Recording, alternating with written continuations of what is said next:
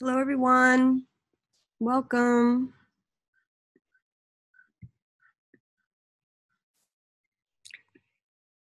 Thank you, everyone, for tuning in to our very first Invisibility session.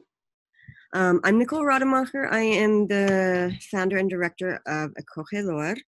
Let me tell you a little bit about Acogedor. So it means cozy in Spanish, and I founded it in 2017. It's an intimate project space at my house. Originally, we would do the conversations or events in my front yard, but due to COVID, we've moved online, and it's really been wonderful because we can connect with people all over the world who have a stable internet connection. Acogedor is meant to be super inclusive and supportive as a space collaborating with BIPOC, queer, disabled, female identifying, gender nonconforming, and the adoptee community. And this conversation is the first of our new programming titled Invisibilities. It's a conversation series, and it will explore the idea of being invisible in society, in family, and in the world.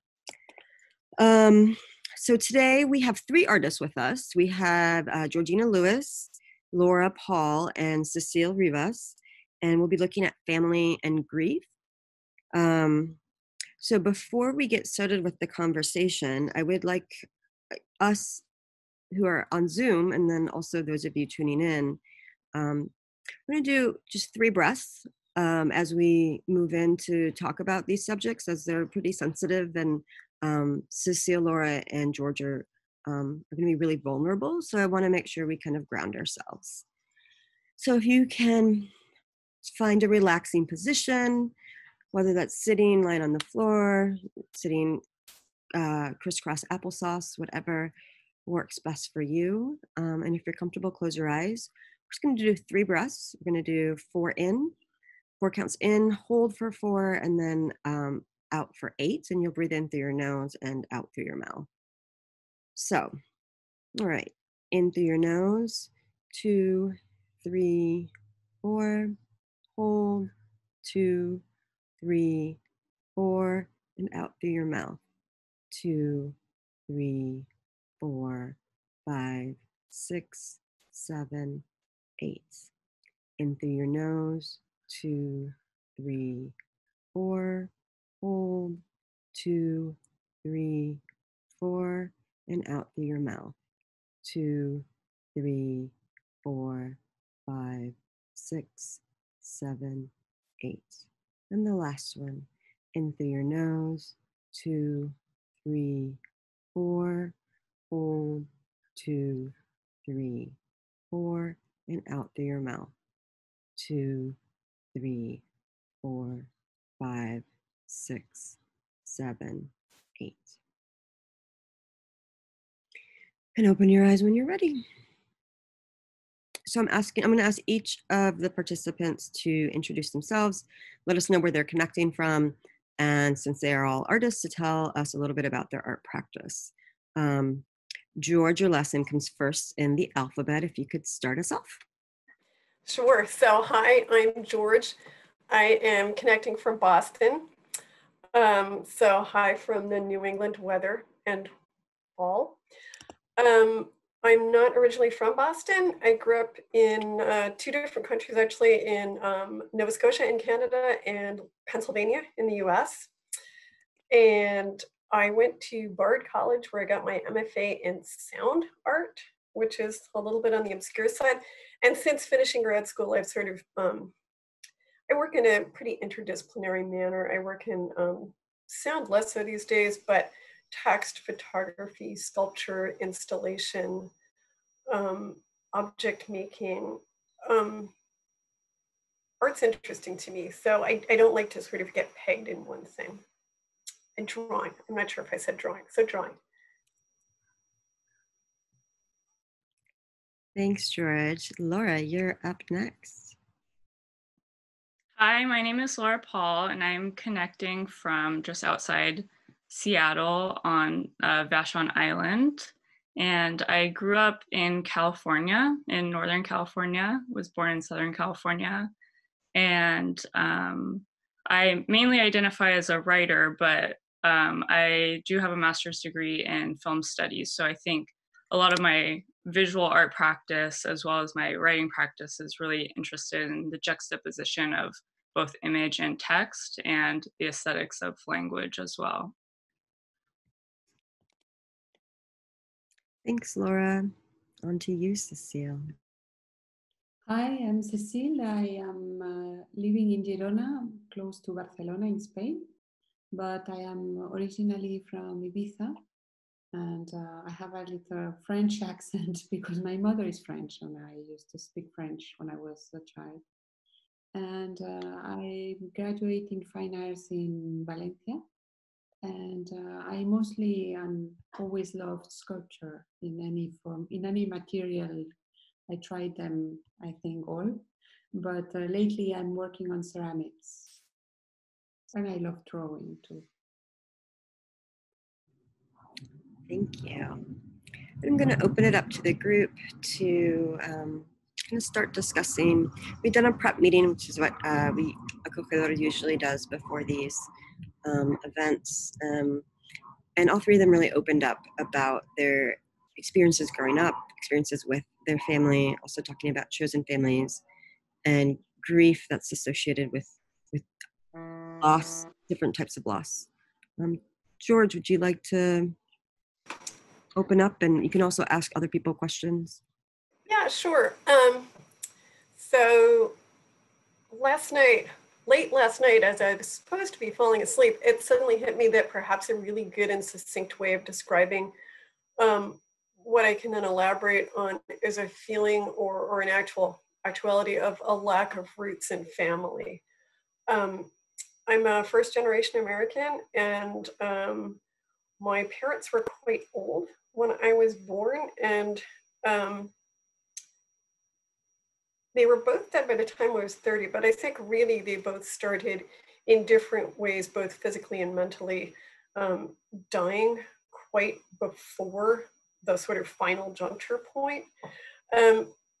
So there's the grief of the actuality of not having parents or family. But I think for me also, and I think we all sort of discussed this, the grief of not so much a loss of a culture, but an inability to connect to the culture that feels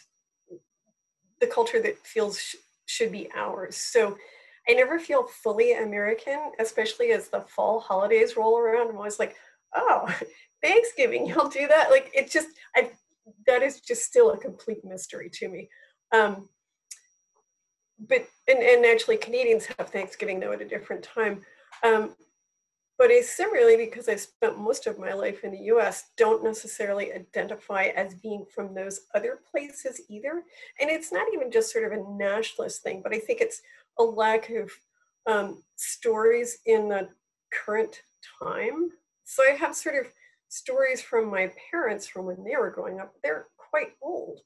And so what it is to be, say, English or Canadian, which is what my parents respectively were, I have less of that sense. So there's that sort of, yeah, a sort of lack of identity. And I will also say that I feel extremely lucky because although that's something that I feel, nobody in the United States ever questions me as to my identity. And so that's something that is incredibly important to highlight. I'm a first generation American. Nobody ever questions me about that. Nobody asks me if I have a green card, if I am a resident, all of those kinds of things. So.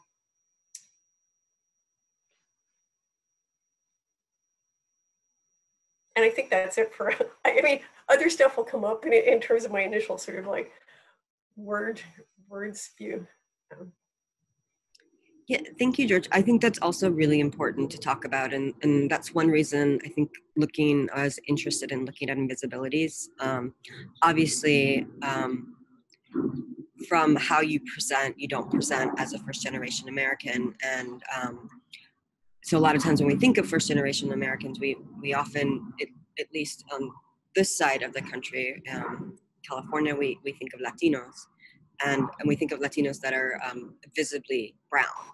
And so they are obviously marginalized in those ways, which is a big thing, but it's also, I'm sure there's other things that we're kind of talking about with invisibilities and how we kind of form identities, right? And how we move through the world in different ways, but also, yes, acknowledging and naming the privilege.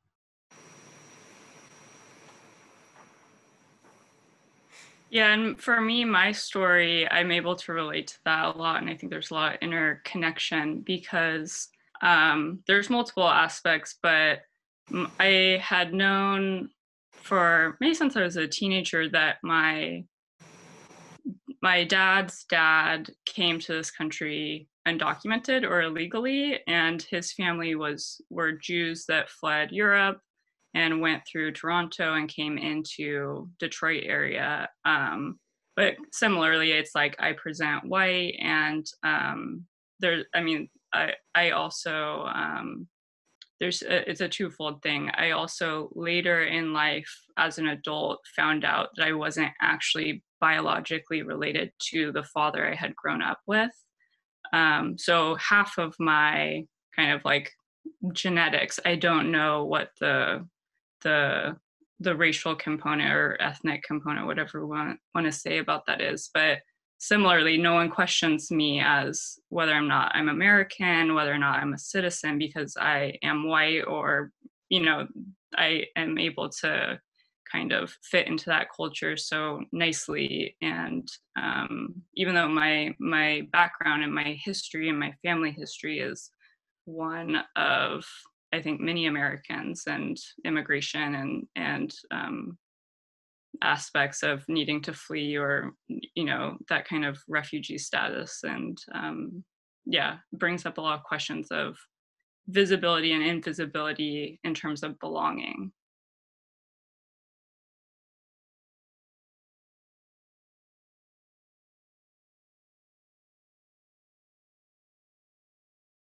Should I follow? Yeah, it's really interesting because in my case, I am born in a really tiny island, so geographically it's really identified. You know, you are there and you are from there. But because my mother, she's French, and she didn't speak any Spanish or Catalan when she met my father. They decided to speak Spanish between each other, and it's not even the natural language of the island, which is Catalan, which is another language. And so I grew up speaking mostly French because I was going to a French school and we spoke French at home with my brother and sisters and my mother and my friends, and Spanish. That so I always people called me, people from Ibiza were saying that we were guiris, that, you know, it's like the tourists, like I was a tourist, we were tourists, because Ibiza is a really touristic place. And yeah, it was also like really weird because all my youth, I had this kind of feeling that I wasn't really, even if I grew up there and my father was from there and my father's family was from there, I didn't really relate it to the place. Like, you know, when you own the language, you really own the culture. And yeah, even, you know, it's Europe, and we didn't have this kind of I mean, there is no the problem of being illegal or anything. It's just about the identity and the need to really feel that you are from somewhere.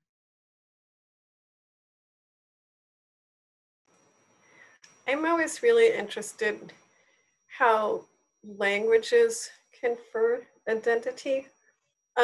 When I was little, I actually spoke with an English accent, not a North American accent. And at some point in time, I decided that I was not going to speak that way, and I can't now speak with an English accent. It's sounding, if I do, it's just some sort of incredibly mannered one, like Austin Power or pretending to be the Queen or something. But I've always been really fascinated by that, the way these sort of small linguistic things, or big linguistic things if they're different languages, how they work to confer identity. Yeah, I think they do. And actually now I'm living in Catalonia, and for me it was super important to speak well Catalan because everybody speaks Catalan, and I was speaking like a French person just coming up, and I was like, not French. I have never lived in France, and it was really weird at the beginning because I couldn't spell it properly, and it was really like a foreign language for me. So now I'm fully in Catalan. I think I speak it very well. And it makes me feel kind of safe, like, yeah, now I own the language, so I own the culture too. And it's really weird because I'm in my 40s and it's the first time like I can, and even people sometimes when I speak Catalan, they start speaking me in Spanish because they think I am foreign. So it's still weird. Even if I made my mind, it's not. It's still a little bit weird. And it's the language. It's amazing how the language really helps you to belong or not somewhere. And because we have both here, the Catalan and the Spanish, it's always present. Yeah, so my Canadian part, I used to be almost bilingual in French.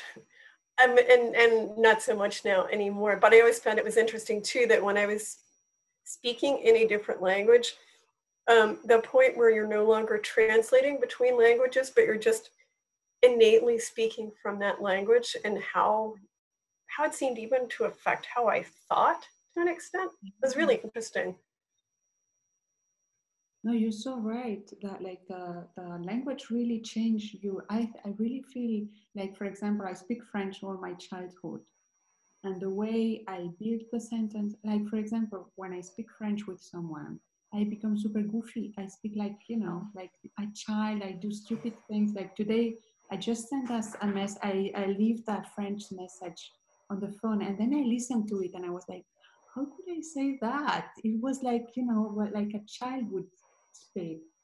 And it's really weird because it's really connected to that phase of my life. Like when you say stupid things, I don't know. And when I speak French, I become goofy. I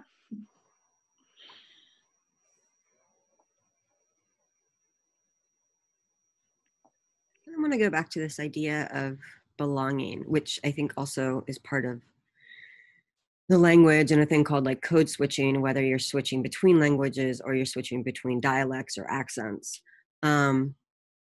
Each of you touched on it in different ways, and we touched on it in the prep meeting. And I'm interested for you guys to elaborate a little bit on belonging as you were growing up and how that was, how you felt it or didn't feel it, and what were those subtle signs.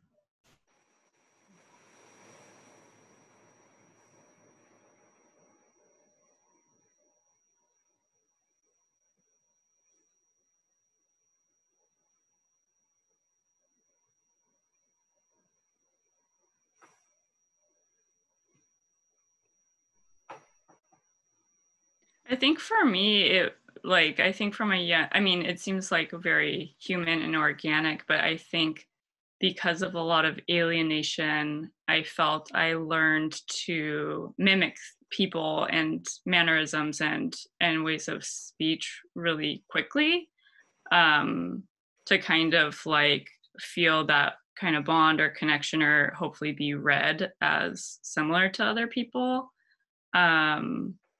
And for me, it wasn't so much with like different languages in my family, but I think also like in any culture, especially in the US, there's so many dialects and there's such different ways that education and class and so many factors affect people's speech or like what kind of community you belong to. So I even can see that with, it's like I talk to my family very differently than I talk to my friends, but some of it, I think I'm starting to be aware there's, like class components to it too, where a lot of my family has like deep roots in California agriculture and grew up rurally, and it's a very different way of like the rhythm of the speech and how you kind of belong through communication and conversation takes on such a different texture. And I've just gotten more aware of that.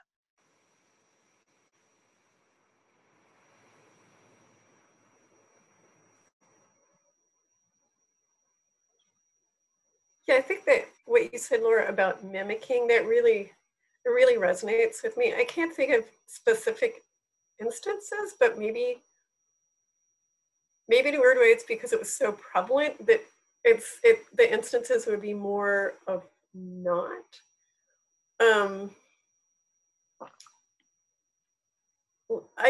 So I spent all of my summers in Canada. I lived in the US in the winter. My parents were professors, so I lived in the US in the winter, and then we lived in Canada in the summer. And whether or not it's really true, it always seemed that my classmates and friends did a lot of their growing during the summer because that's when they weren't in classes. And so they would come back each fall, and it would just be, it'd be like starting over completely again, and watching others for cues to try to figure out what was going on. Because I spent my summers in Canada were also spent in the woods, not around people. So I guess there's just a basic developmental issue that I was learning about, wild rabbits and blueberries and stuff like that, but not cool music or like who likes who now, or all of those sort of social things that kids are doing. Yes, and it makes me think this kind of trying to mimic because when I grew up, my mother, she was a teacher in this French school, who was a private school in Ibiza. So we all went there to study. We were 13, and it was a private school, and the child that I shared the classroom with, they were really, really wealthy, and we were not. And there was really like this kind of social class difference between people that were from the island, normally like in traditional, normally the parents had a farm, or, they spoke Catalan, and they were pretty poor, not poor, but, not really rich. And the French people that were probably, I don't know, like people that come from big companies with money, this kind of, I remember trying, because we spoke the same language, we were speaking French, I was closer to them, but at the same time I felt really different because I wasn't like them. So I remember it was, you're trying, but you're not really fitting in, and you don't know exactly, you know why, but you know how to do it. And it was weird because I wasn't one or the other, I was just a mix of both.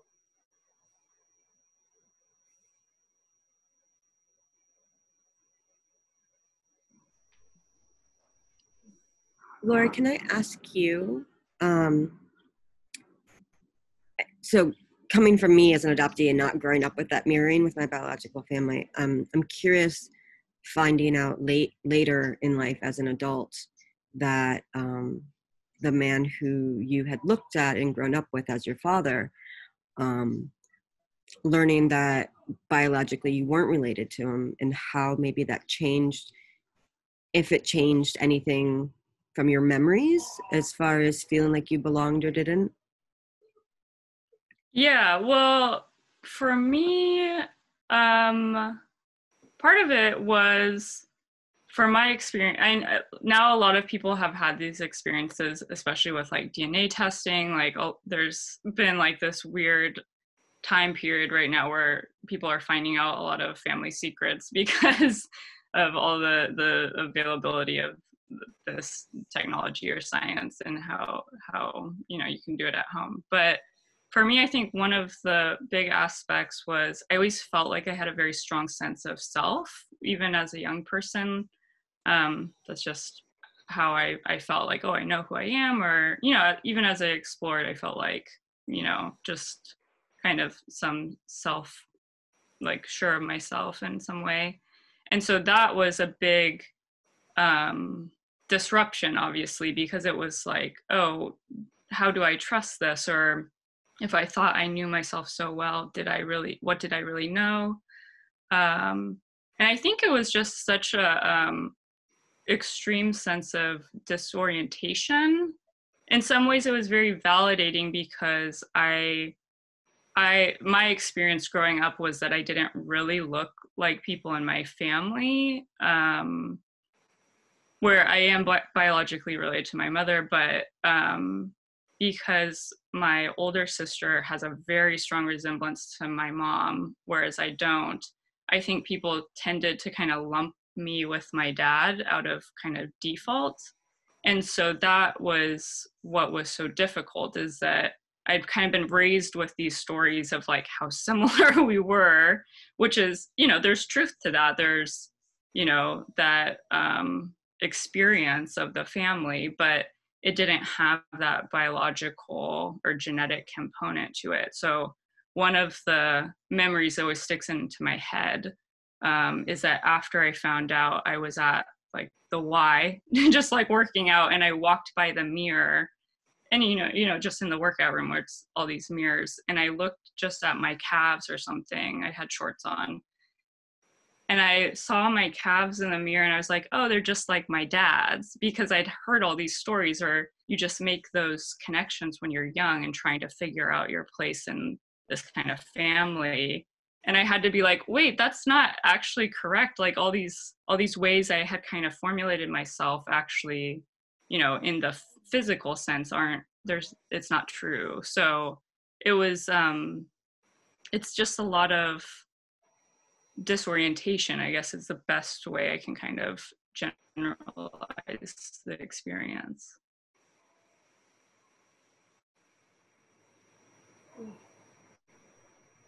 I'm wondering if there's, and then I'd like Cécile and George to kind of comment on this idea of grief. In the adoptee community, we talk a lot about this ambiguous grief of grieving your biological family, but not understanding that that's what you're grieving, and also not feeling like you have permission to do that, because we grow up, most of us, especially in closed adoptions, grow up kind of ignoring the fact that there is a biological family.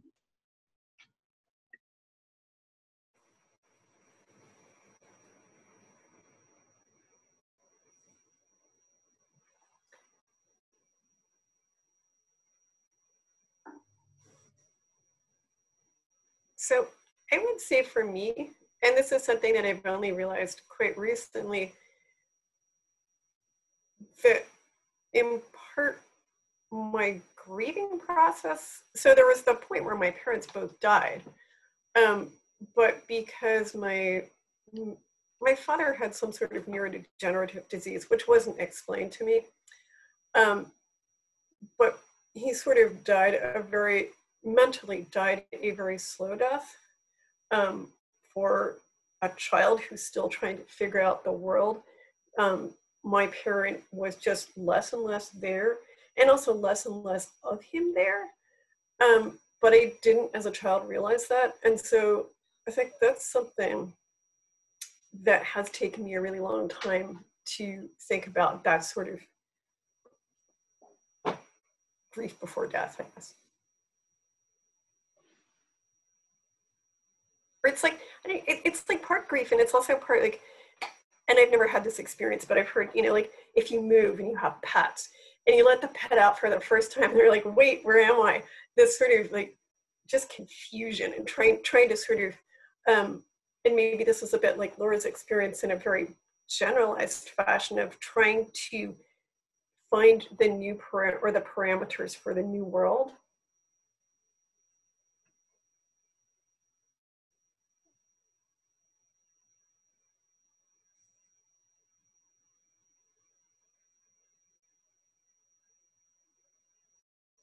Yeah, for me, I had this sense of a family, which where we were 4 brother and sister and my parents, but my parents were really unhappy together.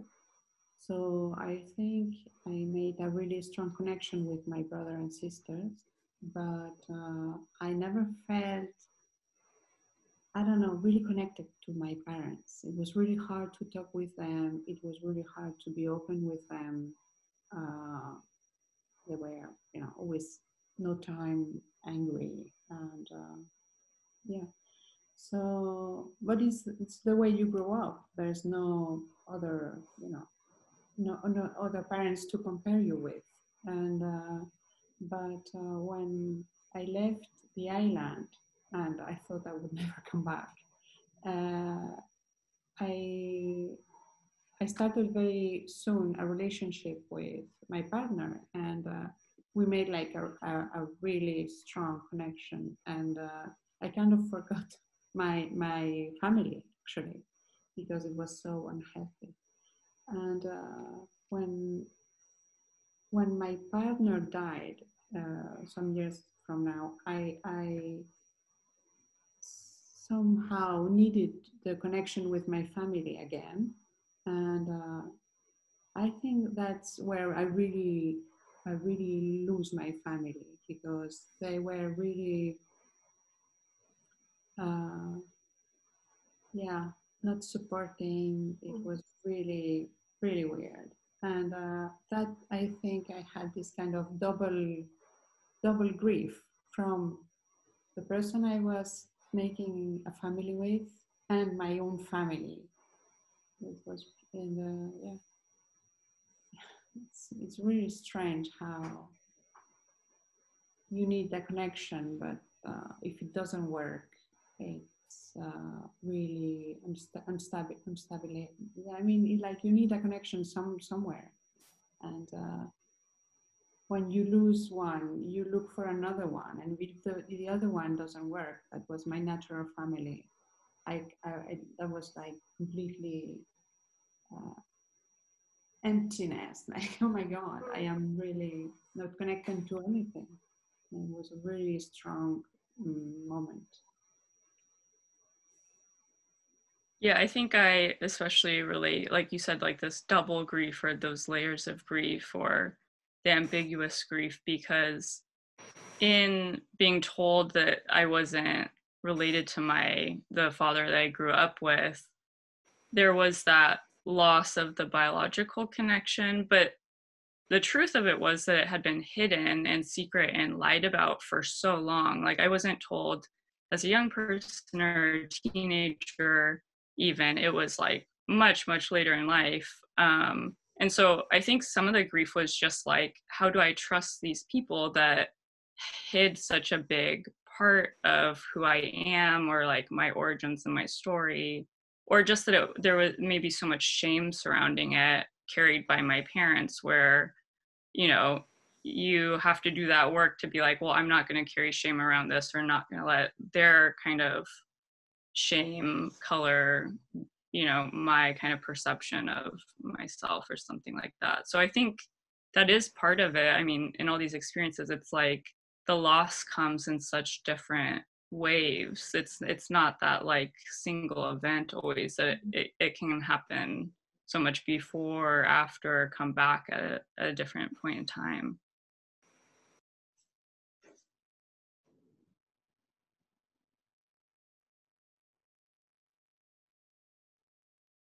Yeah, exactly. Like it's like when the loss sometimes like identifies with someone or something, but someone, and then because you lose this connection, it's like the other ones appear, and you can see, and you try to hold them, and then they go away. Sometimes it's just like, oh, I thought I had my back covered, and then it's like, oh no, you know. For me, it was like really surprising.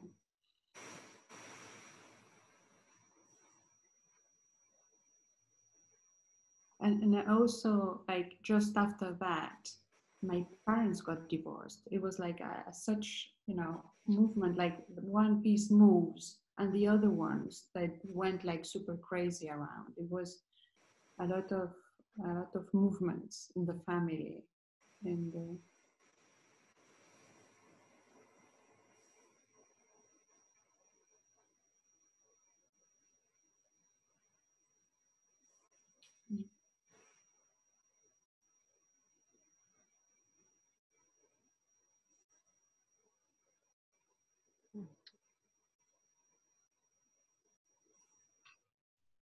I love this idea of these shiftings. It really, I don't know how you guys feel about events in our lives and, you know, why they come in and whatever, but I subscribe to the everything happens for a reason kind of thing. And so this will shift and that'll shift. And so what does that also shift? Does that bring opportunities in, whether they feel like a good opportunity or not? I like this idea of shifting, because it takes away that, at least for me, it takes away that negative or positive, like dichotomous thinking of events.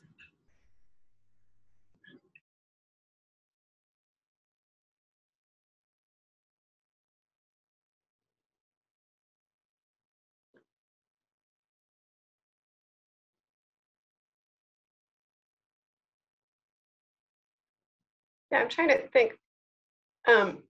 So after my parents died, and my parents died within 6 months of each other, which was, I guess that's kind of uncommon. And it actually, in this weird way, it's not like I got sick of explaining it to people, but I didn't want that to be who I was. So I ended up breaking up with my boyfriend at the time and just going traveling for a bit. And I loved the fact that I was completely anonymous. I was completely in charge in terms of invisibilities. I was completely in charge of how I presented myself to people and what I told them about myself.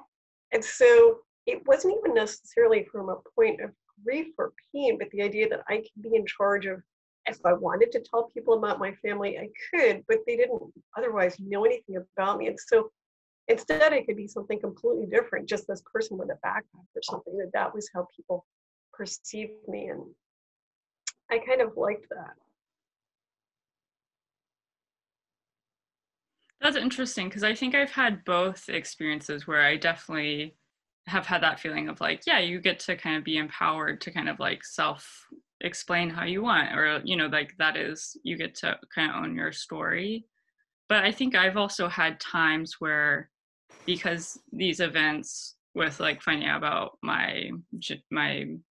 the paternity happened so late in life, that there was part of me where it was like, well, that was such an easy out, because if I had been told when I was 7 or 12, I would have had this whole kind of built-in community that probably would have known what had happened. Like it would have been much more something, like, I guess part of it felt like, well, this is still kind of being kept a secret, because like I'm kind of getting this information dropped on me, and then like I have this kind of burden of like trying to tell people, or like you were saying, it can be such a burden to have to tell stories over and over again. So it can be really interesting, like what you're able to get from other people in terms of, yeah, if they know you're going through like a grief experience, or how much like that weighs on one individual person, I guess.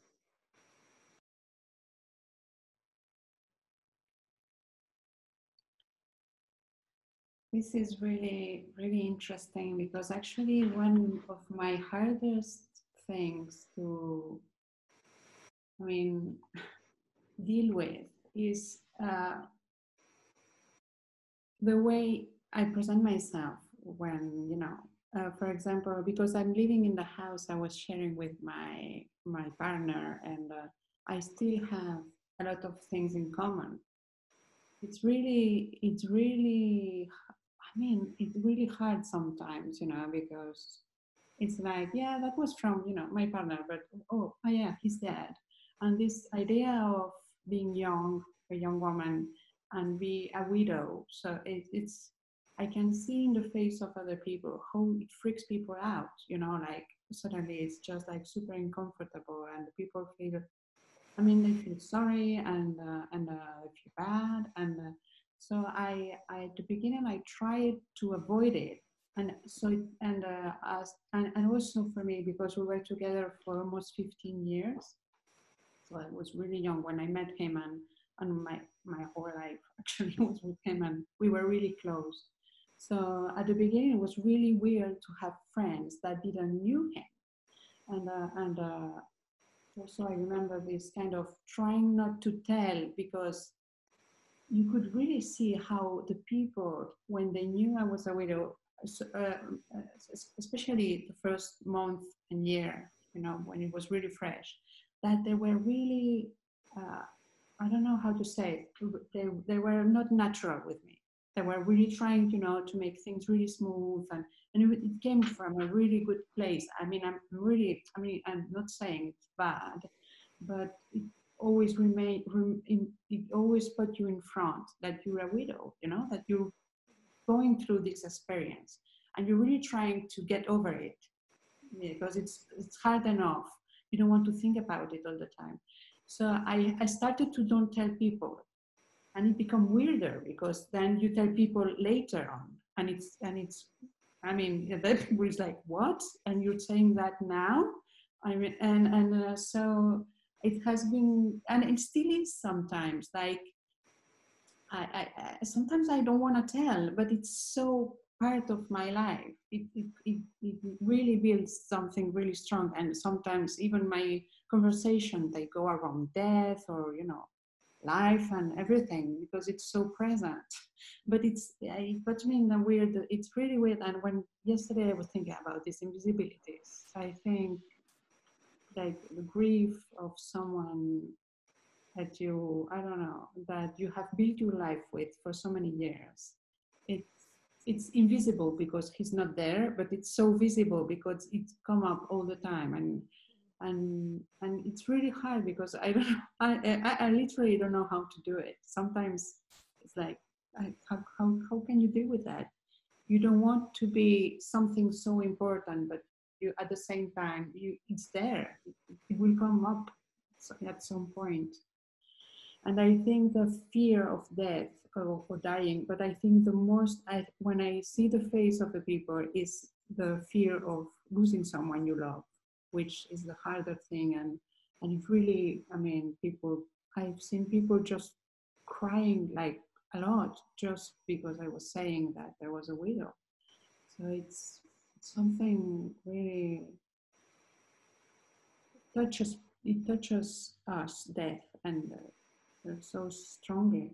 It's really, because we try to hide it all the time, but it's there. And it's invisible, actually. It's an invisibility. Dying is always there, but we don't want to see it until it happens. And I am making it visible. It's so uncomfortable because, you know, I'm there watching the uncomfortability of people when I'm saying it.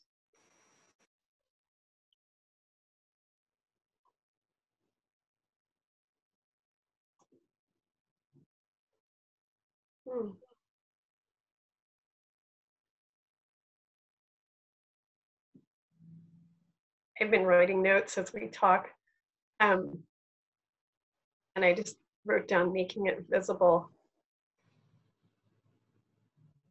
And I guess the part of me that's an artist is always curious about whether or not these things, because I don't think it's a given, whether or not these things sort of make it into our work or influence our work.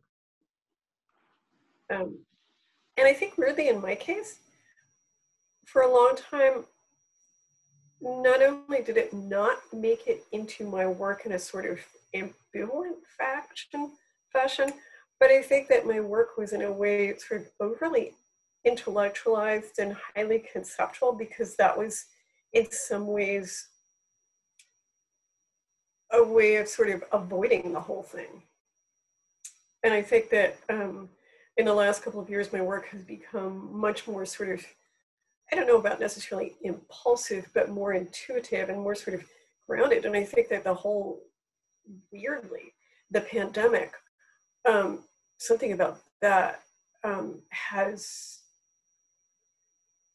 made my work even more about emotions. And when I was sort of preparing for this, writing notes, and I realized that in some weird way that the pandemic in tandem with all of the other, at least in the US, horrible events, be it, you know, killings, social unrest because of, you know, social justice issues, all of these things, I feel like for them, I share more strong and deep emotions with people than perhaps ever before.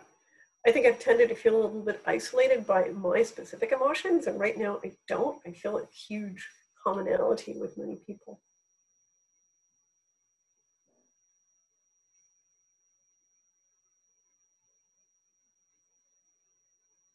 I think I've also had these events kind of force me to have more emotionality in my work, which I don't think I would have identified that I hadn't been. But I think, I don't know, the best way I can understand is it feels like just if it's in the US or a kind of Western concept of like art can be so much about mastery and kind of like, you know, a lot of the ways it's been framed is like in control and domination and kind of like you kind of like have this very strong like ownership and kind of yeah, you know, that's kind of what has been praised for so long.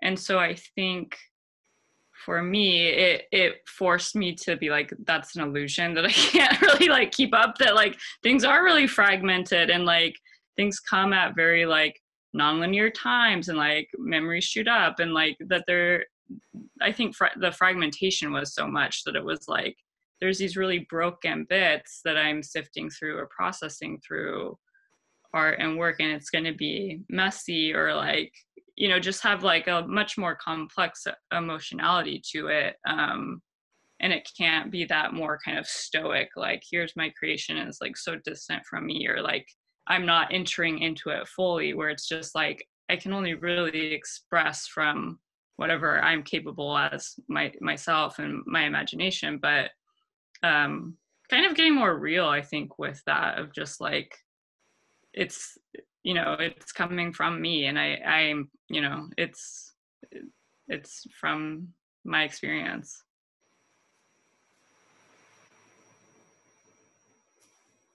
Yeah, I totally identify whatever the phrase might be. I mean, yeah.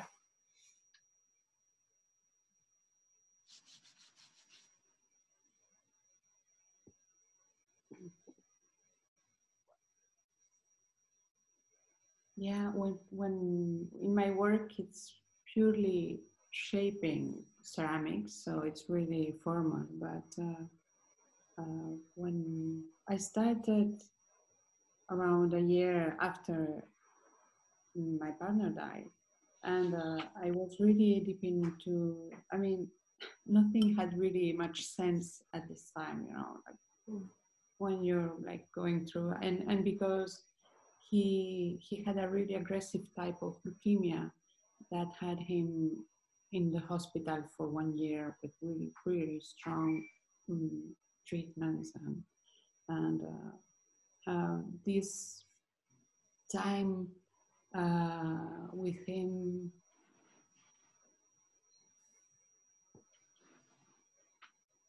seeing how you're dying, you know, and it made me, it really shifted my way of being alive too. It's just like you suddenly realize, and his treatments were so strong, he needed to be in an isolated room. I mean, that was really a truly quarantine, because it was like 2.5 meters by 2.5, and the bed and all the, you know, apartment. And he was there the first time for 60 days. No way to open a window. I was the only person allowed to be there. And he was really, really good in his head. He was a really, I mean, centered person. So yeah, he was reading and we were talking a lot. And there was no internet connection, and there was no, it was 5 years ago, and we didn't have any smartphones at the time, so it was just purely talking. And we spent almost a year with each other talking about, you know, whatever. And I suddenly, he was an artist too, and he was like really, you know, worker with wood and materials. He was always doing stuff. So it was a really huge change to be, you know, doing nothing. I mean, for him, having 10 days of holiday was like too much.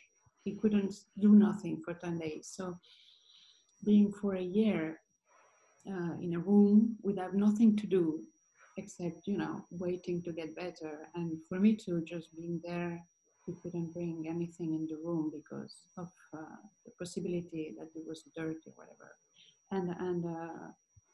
And I remember that how everything seemed unimportant, you know, like, you know, you want to do what you want to do with anything. I mean, you lose totally the perspective of, you know, things that you need, the clothes you wear, the money you spend on, you know, going on holiday. I mean, it felt like, yeah, okay, if you can do it, you can do it, but it's not, you know, so important. And you know, it's like pure being alive is the real thing. So yeah, when he died, I kind of had this thing that nothing was really important anymore. And when I started back to build a studio and organizing my life again, I really wanted to keep this intensity on mind, you know, like, don't forget that all of this is not important. The only thing is being alive and create real connections with people, because that was the thing that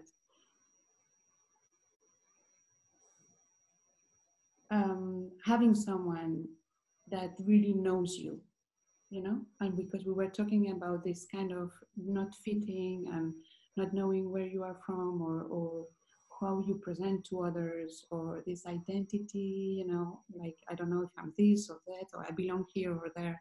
And I truly felt like the only important thing was to be seen like as yourself, truly yourself, to someone. So in my work, I try to shape that.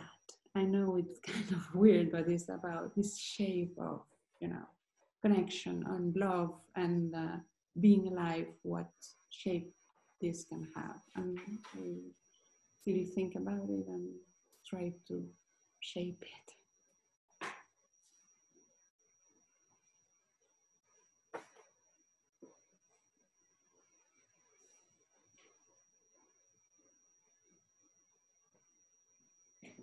I looked on Instagram, which is always hard to sort of get a sense of people's images, but it seemed like you had some really large pieces.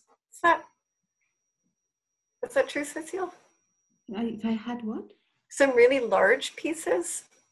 Yeah, the funny thing is that when I started working after, I was doing like super tiny pieces like this, and they were like kind of miniatures, and I was spending hours doing these really tiny things that fit one in another. And I have a huge studio. It's around 500 square meters. And when the lockdown started, I brought my clay at home, and I started to make huge pieces that are the biggest one I ever made. And it's so weird because my house is really tiny, and in my studio I was working really tiny. In my house I was working really big, and now I have one. It's so big I don't know how to bring it there. It's the weird, the shaping thing is really weird. How suddenly I needed, like, you know, to fill space in the house, and in the studio, not so much.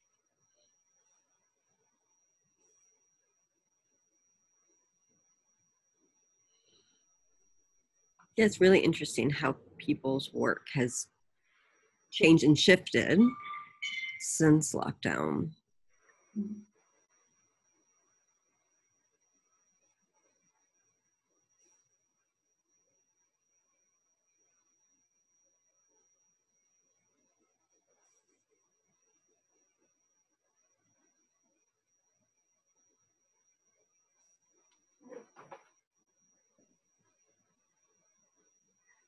And I feel like, at least for me, that it's shifted numerous times at this point too. I mean, there's a continuum, but it's been what is it, 8 months or something now, crazy, at least in Massachusetts, and I think in California too. I don't know elsewhere, but such a complexity of emotions and experiences and world events.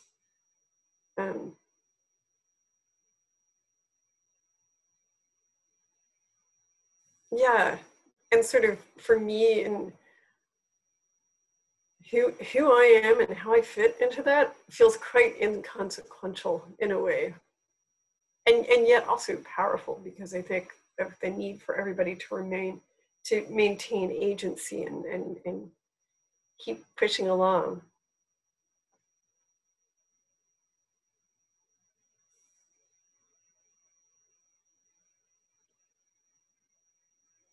I think because it's felt like there's been so many big shifts, and like there's so much just like I mean, it's funny as we're like locking down, but like clearly like the world is changing on such kind of maybe fast kind of on the global scale for sure, even though it's happening so differently in different countries. But I think for me, it's actually, I felt more of a sense of freedom, because it feels like, oh, like the old way of doing things is like clearly not working at this point, or we just can't do things as normal, you know, even like in the most basic kind of mundane way. So, you know, I think for me, it kind of at times really felt like it was giving me permission of like, well, why not try something new, or like to take away some of those judgments of like, how do you kind of fit in to like these kind of pre-existing ways that people identify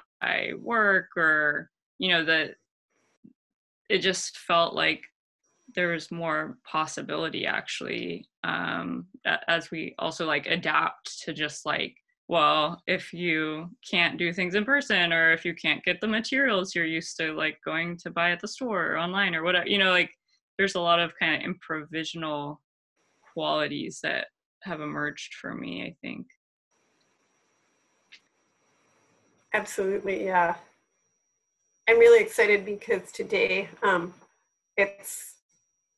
we started at 2 o'clock my time, so I was doing some work beforehand, and I finally used the gold glitter glue that I've had sitting in a corner in my kitchen that I had happened to purchase before lockdown. And I've just been staring at it, you know, week after week, like, one day, it's finally the day. But yeah, I feel a sort of realness, and I think it ties in a way to what Cécile was talking about, the sort of,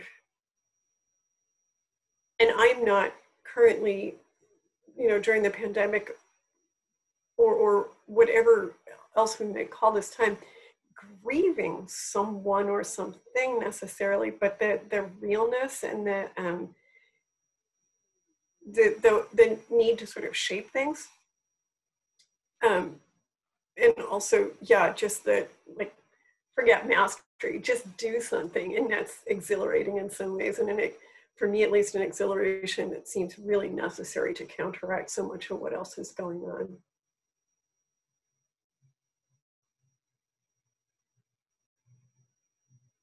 I actually today had an experience about, because I don't know how it works in the USA, but here,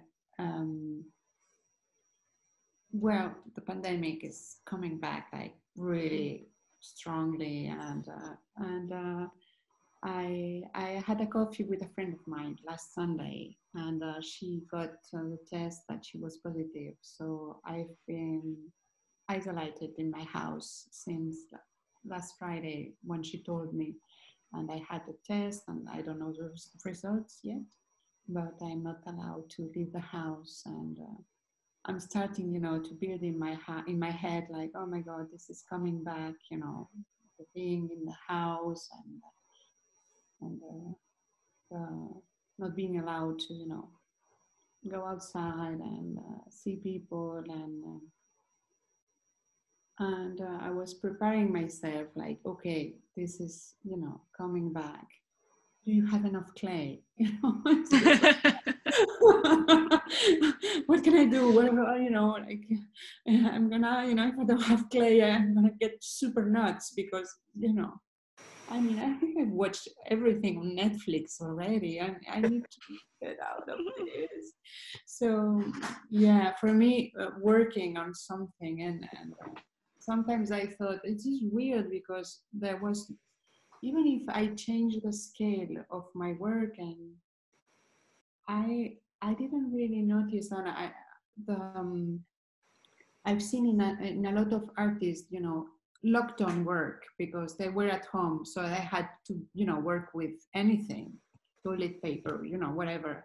And because I had clay at home, the material was the same, and not my shapes, they were evolving or bigger or whatever, but it was the same. And I was like, I don't know if it can be interesting, change something, just to be more in the situation. I was thinking about that, and instead of stressing out because you don't have enough clay, trying to figure out what can you do. But I don't know. Things are so hard like that. Just doing some clay to make it easier. Sorry.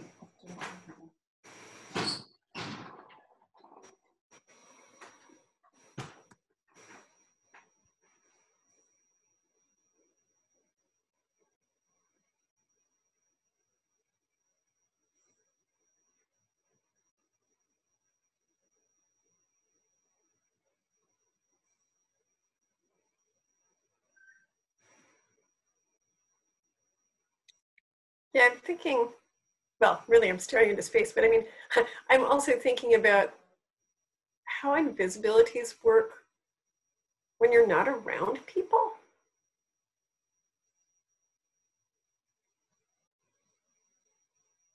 And I mean, I am, around people to an extent, but far less so than normally. And so is that a sort of, to go back much earlier in the conversation to the sort of like the burden of things like grief, is it freeing? Or maybe those can't even exist, those two propositions can't really exist in the same realm. Maybe it's something completely different.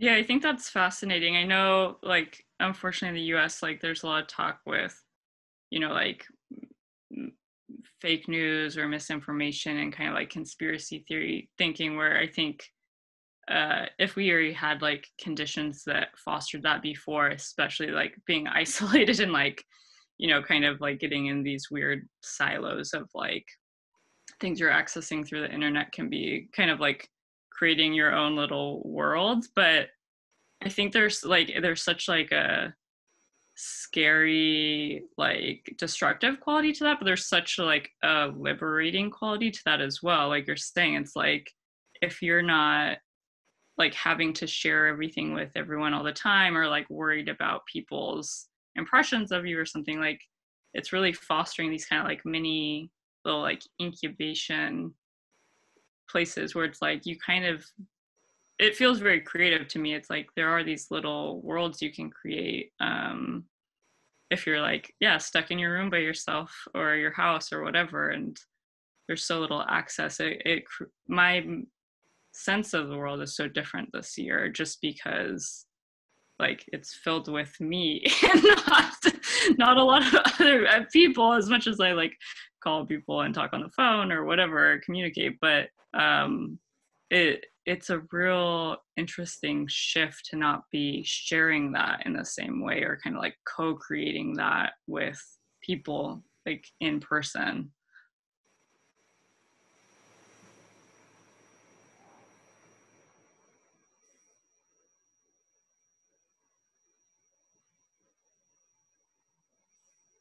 Yeah, I wonder what we'll be like when we come out of this. I mean, one curiosity that I've had for a while now is what our immune systems will be like. But I wonder also, I don't know, I mean, this is such a goofy term, but like our emotional immune systems, are just how fundamentally we will be changed in terms of not only how we interact with people, but what happens when we do interact with people. Not just in terms of exposure to viruses and stuff, but it just seems that it will be so different.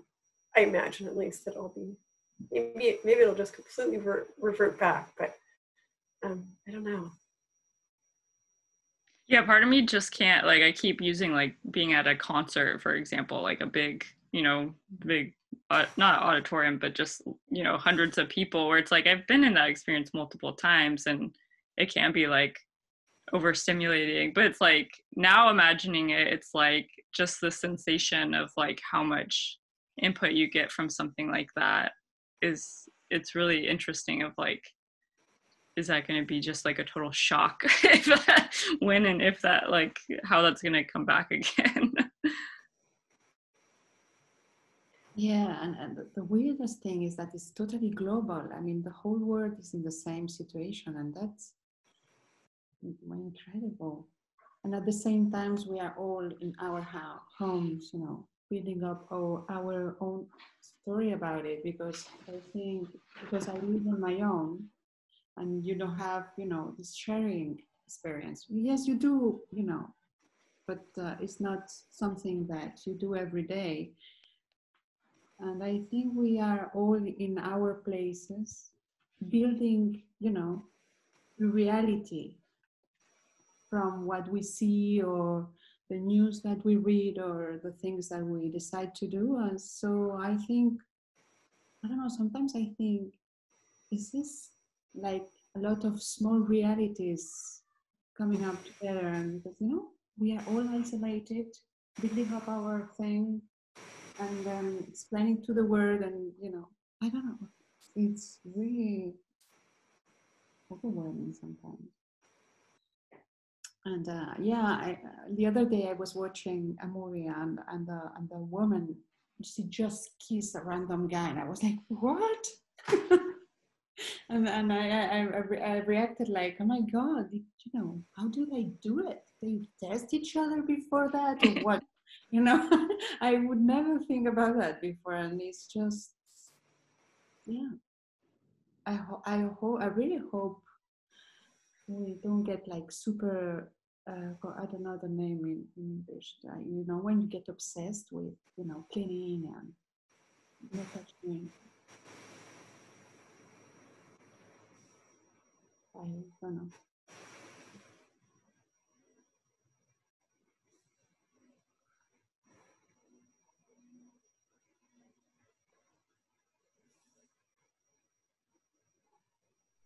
I had this really strange feeling to me happen. As a family, we went to, it's like an open air mall. And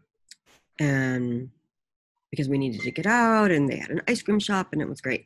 And so we're walking, and this guy like hits me on the, we walk, and he hits me on the shoulder, and I totally freaked out. Like, I didn't freak out at him, but like not having touched or bumped into anybody outside of my household since the middle of March. It was like this strange feeling. And I didn't even say, like, usually you just say, oh, I'm sorry. I was just so taken aback by that jolt, by that touch. Mm-hmm.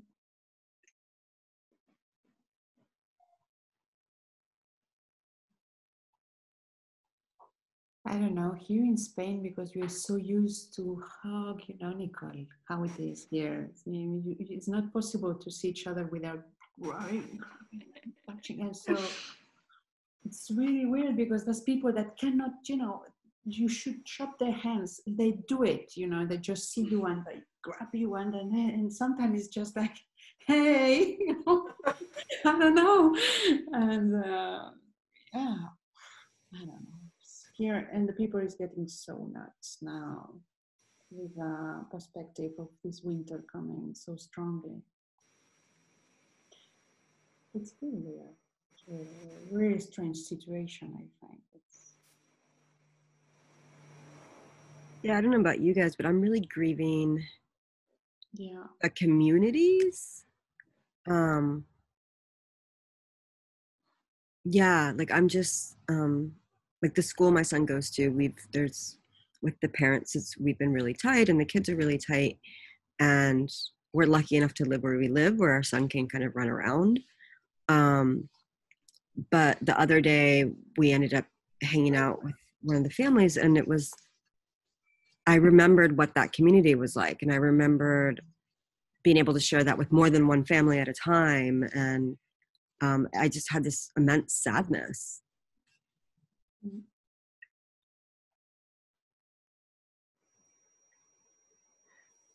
I think it's been going on for so long that it's weird. I mean, I think, Nick, I can't remember the words that you used when you started the whole thing off, but sort of the idea that that the pandemic has really broadened in some way connection for people. And so locally, yeah, I have almost no connection with people, and I'm bluntly kind of scared to, as I think most people are. And yet at the same time, I feel, in case in point, that I have met people that I would never otherwise have met, and have discussions with people, or I sit in Zoom artist talks or writers talks in places. The other night it was, a presentation in New York. And I mean, I go to New York periodically, but the likelihood that I would have been able to go to that. And so there's, on the one hand, I feel a tremendous isolation, but also this new sort of parallel knitting together of points in sort of space and time, or something, or maybe more space than time. It's bluntly kind of exciting to me. And I feel like there are so many things at the start of this. It felt like so much was going to change. And I think that there is a need for change in many places. At this point, sadly, I'm not quite sure what will change. But I do wonder how people's notion of proximity and distance will change, and how new sort of bonds and affiliations can come from this. Because at this point, yeah, I'm an artist in Boston, but I'm still not going to my studio for a whole bunch of reasons, in part because it's kind of a pain to get there. But so am I an artist in Boston, or right now, am I an artist in LA, or are we all sort of artists on, the Wi-Fi or something? I mean, what, how is that defined, or need it be defined?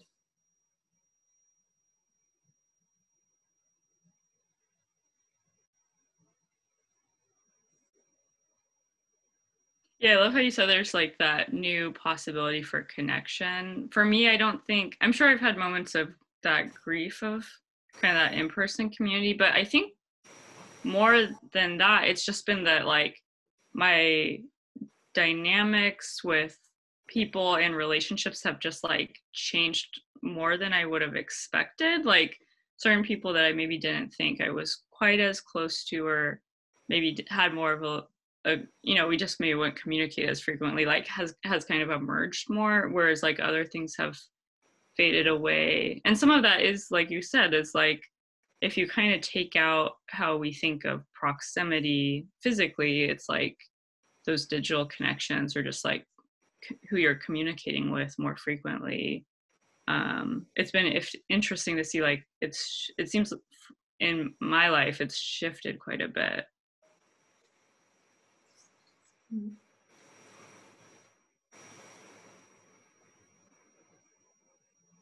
For me, I'm really comfortable on my own. I live on my own. My studio, I work on my own, and I'm used to it, and I like it. But I really miss parties. I really miss, this day that, you've been the whole week on your own, and I'm build up my things in my head and everything. So it's this day that you see people and you just, let everything out, and I really miss the human contact, because I like it. I like to be on my own, but when I am with people, I like to, be there and wine and dance and everything. I like it.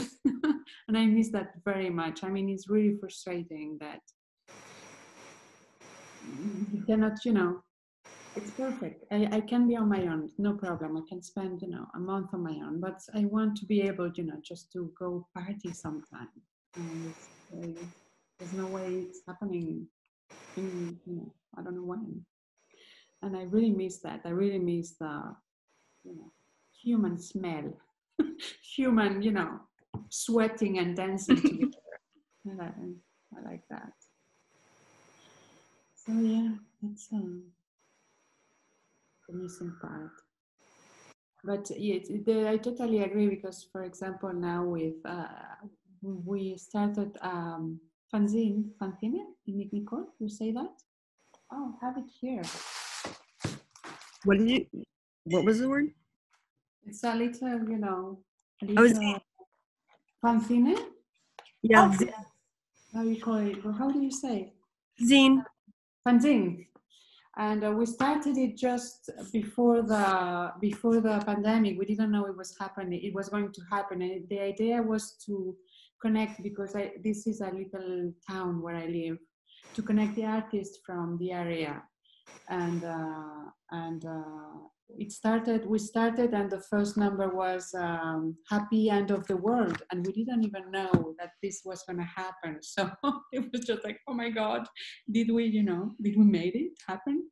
And so everything has happened kind of online through Instagram and everything, and now is the third number, and we connected many artists from here, and it's nice, but I can't wait to make the party, you know. We need the people. It's gonna happen sometime, I think. I hope.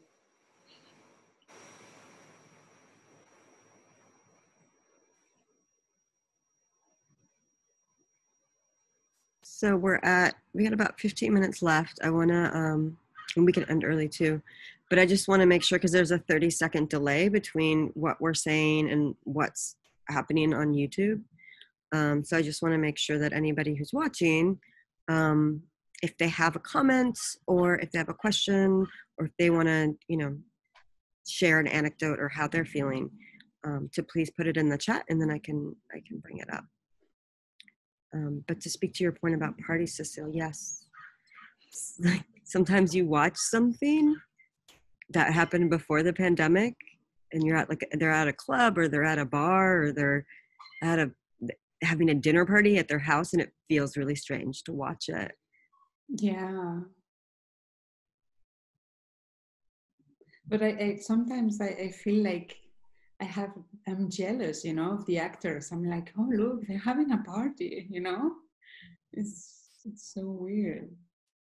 I truly something that, because I'm surprised, because I normally, it's not that I am autistic, but I really on my own, and I have no problem with it. But I felt so important that when you want to see someone, you can do it, and now it's just you can't, and this is a really big shift.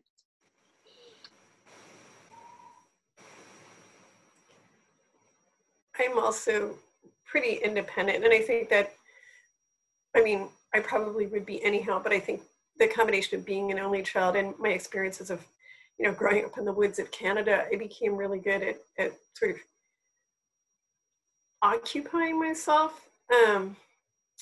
But yeah, I also, and I think it's just missing people, but also the spontaneity of it. I don't know if it's an and or, but I certainly, so I am by and large working from home. And I would say that without Slack, my life and my work life would be so much different. But the sort of numerous waves of, I suppose, virtual communication, I can't imagine this time period without them. And again, here, case in point of what we're doing right now. It does, in my opinion, make things so just massively better.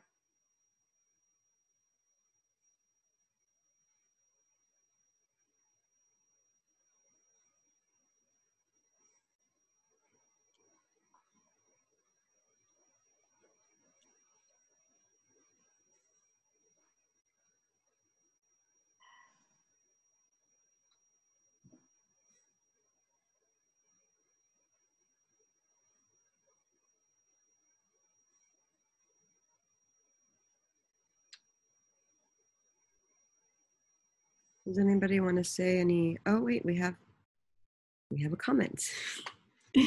Jerry Allen. Thanks for commenting, Jerry. They say, what is something that you embrace as part of your own identity now? And given all that you've shared about aspects that become a part of your identities, and given our new COVID world.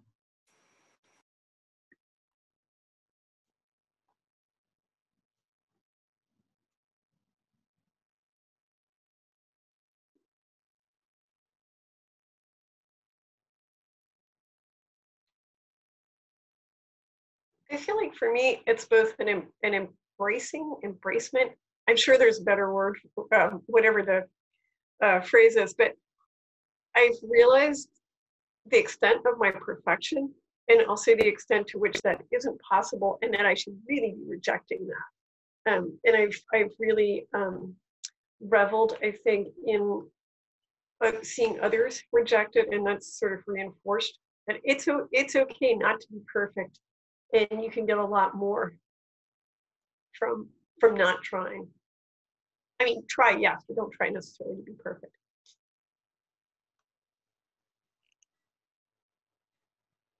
So I don't know if I actually completely answered or completely failed to answer the question.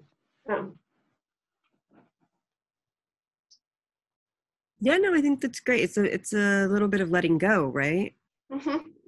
Yeah. You held that as really part of your identity, and now just kind of releasing. Yeah.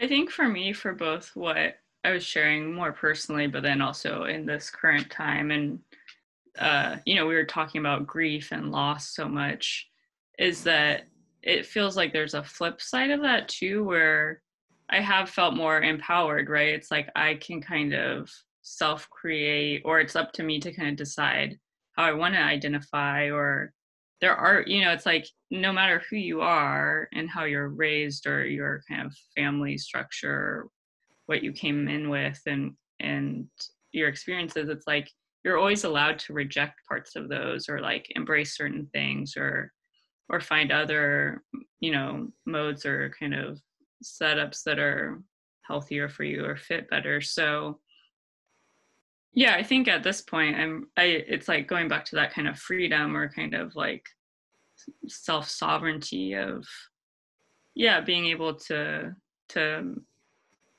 decide for yourself. And that, I mean, also in the bigger sense, like I like that principle, like that's permission we should also like encourage in others, or grant people that permission. It's that they are empowered to kind of decide for themselves, or feel that they're able to to not just kind of have to deal with what's been kind of thrown on them or something.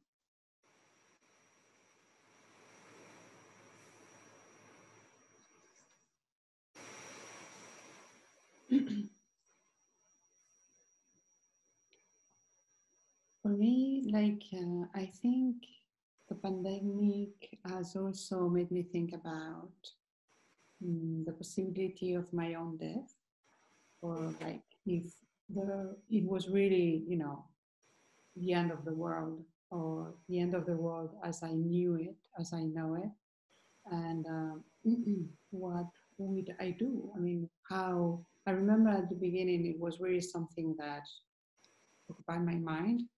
What would I do if this was the end of the world, what things I would do. And I actually, this is really funny because I actually, there's nothing that I really, like, and because you're not allowed to do, because some people, like see, the world or travel or whatever, but things that you can do on your own, in your house, So the end of the world is, here, you alone in your house, what you're gonna do. And yeah, I think being creative and working with creativity, and I mean, it really makes peace in my mind, and I think I feel really lucky to have this way to be, working, thinking about what's important to me. And I think there's not so much projection. It's more about what I'm doing today and not about like, yeah, I'm going to do that to do an exhibition tomorrow. It's more about, I'm going to do that because it's making me happy right now. And it makes me going through the day, and it puts my mind in order, and it made me think about the important things I want to be aware of while I'm living, which is, connections and life and love. So I think it's more about that, how the process of creativity, it's really feeling my life and not so what I'm doing or what I'm going to do with that. And I think pandemic has made me more aware of it. Because actually living is just spending time doing things.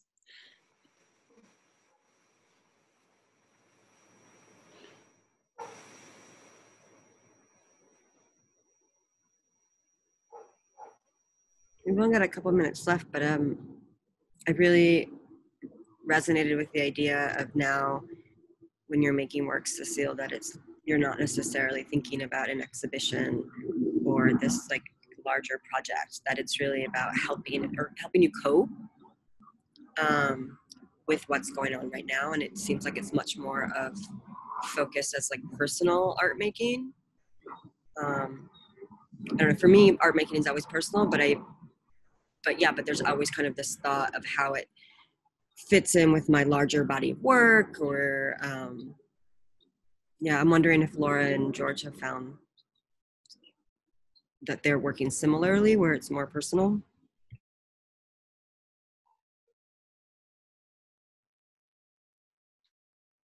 I would say that at first, absolutely.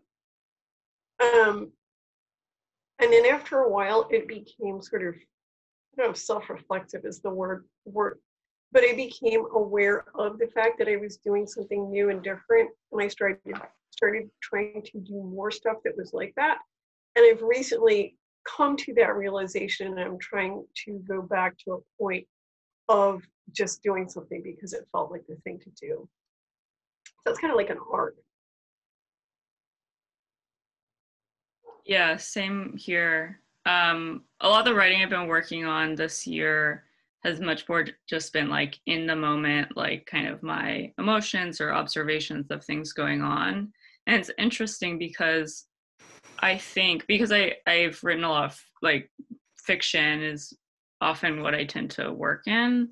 I think in a strange way, I feel more empowered now to just be like, well, this is my story. I think it's, if nothing else, it's like a nice historical artifact. Whereas I think at times I struggled with like, is my experience like interesting to other people, or what do I have to offer? But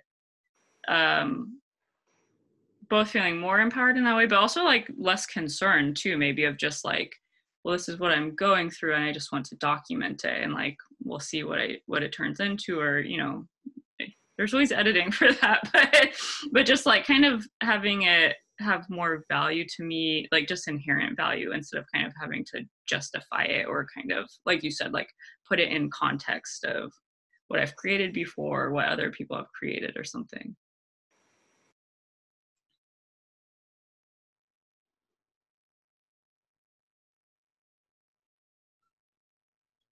It's funny because I just remember, and I did forgot why I started to make the big pieces at home.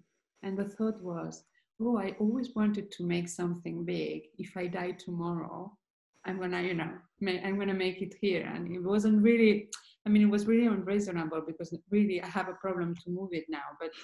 But at the moment it was like, yeah, if I'm gonna die, at least I'm up, I make big before I die. Some things like that. Yeah, now I remember. I did forgot. Now you made me think about it. Yeah, I think I have that sense of urgency, and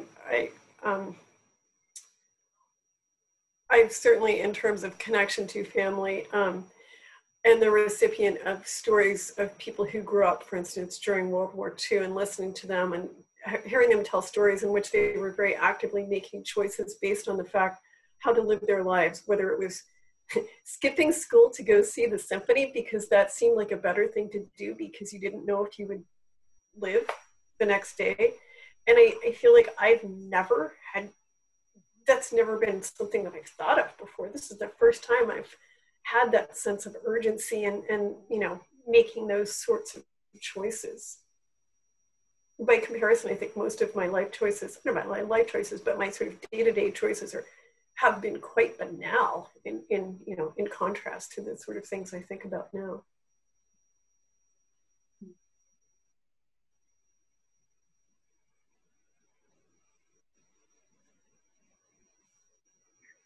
Okay, I am the keeper of time. So what I would like to do is I would like to do a breathing as we go out of this conversation. So if you can make yourself comfortable again, if you feel comfortable closing your eyes, please do so. It'll be the same 3 breaths, 4 counts in through your nose, hold for 4 counts and 8 counts out through your mouth. So breathe in through your nose, 2, 3, 4, hold, 2, 3, 4, and out through your mouth, 2, 3, 4, 5, 6, 7, 8. In through your nose, 2, 3, 4, hold, 2, 3, 4, and out through your mouth, 2, 3, 4, 5, 6, 7, 8. Last one, in through your nose, 2, 3, 4, hold, 2, 3, 4, and out through your mouth, 2, 3, 4, 5, 6, 7, 8. I want to thank all 3 of you for being a part of this and for sharing your lives, your experiences, your grief, your emotions. And I want to thank all of you guys who have tuned in as well for sharing and being a part of this with us. So this is the first session. There's going to be a series. They'll be monthly. The next one will be November 14th. I believe at 1 o'clock in the afternoon Pacific time. And I'm finishing up the stuff, like confirming details with the participants, and so I'll send that out soon. And I also want to remind people to vote. I realize actually now it doesn't have to be in the States. There's many other countries that voting is going on right now. For example, in Chile, they're voting for to start the new constitution today. So if you're in Chile, please vote. If you're in the United States and can vote here, November 3rd is our election when there's mail-in ballots. So please get to that. I don't know if in Spain you've got any voting, any elections coming up soon. It's gonna be next year. Okay, well, but pay attention and vote when you can. Oh yeah, will. It's important. Thank you, everybody. I'm gonna close this out and then I'll upload it to YouTube as an archive. Say goodbye. Bye. Now it's bye YouTube instead of bye. Bye YouTube.